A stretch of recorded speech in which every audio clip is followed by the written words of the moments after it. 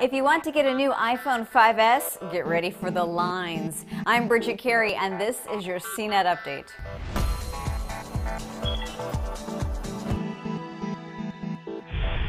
This is not a typical iPhone launch year. We have two types of new iPhones, each with a different set of colors. And only one of these models, the cheaper plastic iPhone 5C, was available for pre-order. Now, with previous years, if you wanted to pre-order online and get it delivered to you on launch day, you had to act fast. The initial pre-order stock of last year's iPhone 5 sold out in less than an hour. But that wasn't the case for these colorful 5Cs. On Friday afternoon, several hours after pre-orders opened up, it was still easy to order a 5C and get it in hand on launch day, September 20th.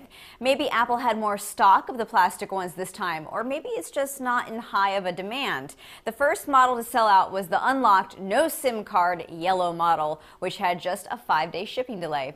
But there were no online pre-orders for the high-end iPhone 5S. Apple is making folks stand in line at stores for this one. Here's a little tip. Instead of waiting in long lines at a crowded Apple store, it could be quicker to just go directly to your local carrier store. It's the first time a new iPhone is launching at all 4 major U.S. carriers, so there are more places to pick one up. Of course, Apple stores will likely have the largest supply.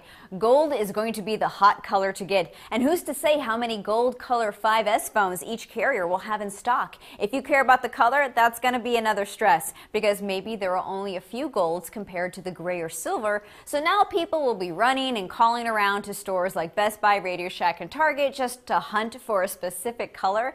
This could become the most annoying iPhone launch year ever. If you don't mind waiting a few days to get your hands on it, customers can order a 5S online on launch day, Friday, September 20th at 12:01 a.m. Pacific, 3 a.m. Eastern. And you can expect other phones to come in gold in the future because of this. An image was just posted online from China that's said to be a new HTC One with a gold finish. The HTC One comes in a few different shades already, including red at Sprint and blue at Best Buy. But gold will be more in style than any other color, at least some fashion designers think so. The gold iPhone 5S is being featured with models down the runway at a Burberry fashion show in London. But it's not the only trendy tech. The Samsung Galaxy Gear smartwatch and Galaxy Note 3 have custom jewelry and accessories that were shown off at New York's Fashion Week. But no Google Glass. It was so last year. No, really, that was at last year's Fashion Week. That's your tech news update. But you can get more details on these stories at cnet.com/update or follow along on Twitter. From our studios in New York, I'm Bridget Carey.